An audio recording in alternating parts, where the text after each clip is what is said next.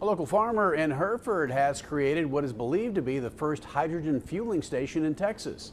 News Channel 10's Elisa Miller tells us how this station is projected to help the economy and the environment for years to come. Meet Hydrogen Bill. Within the past 2 weeks, he has finished building his hydrogen fueling station, what is known to be the first of its kind here in Texas. He then brought back a hydrogen-powered car from California, where they are typically sold and driven. Hydrogen Bill is a very good innovator that he had a vision before 20 years how we can use it in place of gasoline and oil. And that's how it all started.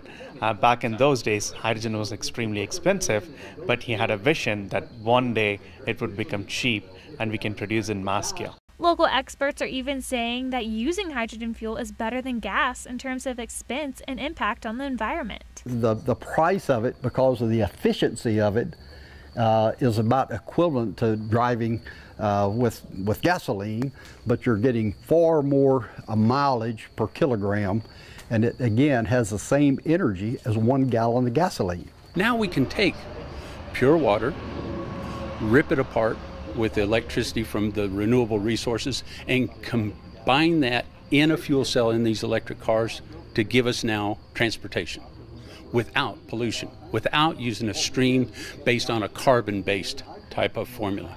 Hydrogen Bill and his team are confident that fueling a car with hydrogen is just as safe as fueling one with gasoline.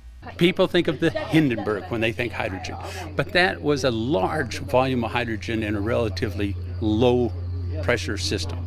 The containment here and the warning signs on the fueling stations say that anybody can refuel this thing, could refuel a diesel or a gasoline car. Hydrogen Bill says he sees hydrogen cars being the future of transportation, with fueling stations every 20 miles from Texas to California. 20, everything will be hydrogen inside Toyota. You got it in California all the way down the highway out there. They got the stations about every 20 miles. Reporting in Hereford, Elisa Miller, News